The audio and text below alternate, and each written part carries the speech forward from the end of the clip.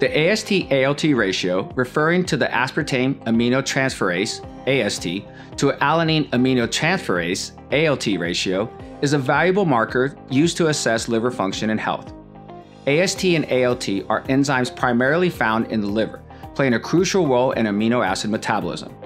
Understanding your ratio provides important insights into various liver conditions. In a healthy liver, the AST-ALT ratio is typically close to 1:1. However, when liver cells are damaged or inflamed due to conditions like viral hepatitis, alcoholic liver disease, non-alcoholic fatty liver disease, or cirrhosis, this ratio may be altered.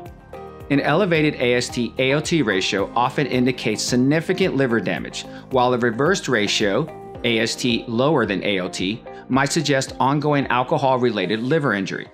Physicians often use the AST-ALT ratio alongside other liver function tests to diagnose and monitor liver diseases. A higher ratio might prompt further investigation into the cause and severity of liver damage. Additionally, tracking changes in this ratio over time can help monitor the progress of treatment and guide adjustments in management strategies. Maintaining a healthy AST-ALT ratio is vital for your overall liver health.